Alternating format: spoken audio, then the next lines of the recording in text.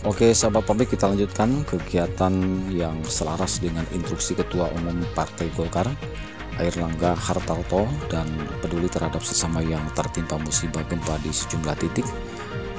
Sejumlah kader Beringin Muda bersama anggota DPRD Kabupaten Cianjur Komisi C asal dapil 5 Partai Golkar Igun Hendra Gunawan ST belusukan ke ganggang dan kawasan pemukiman yang mengalami kerusakan pada Minggu 27 November. Beringin Muda mendatangi tempat-tempat pengungsian untuk memberikan bantuan berupa air mineral, sembako, perlengkapan pertolongan pertama pada kecelakaan, serta peralatan rumah tangga baik melalui posko maupun langsung.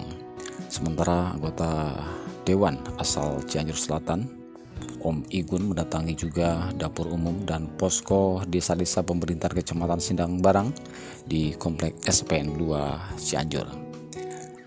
Igun mengungkapkan keprihatinan atas musibah yang dialami masyarakat Cianjur dan sekitarnya secara pribadi maupun legislatif, menyampaikan duka cita yang mendalam.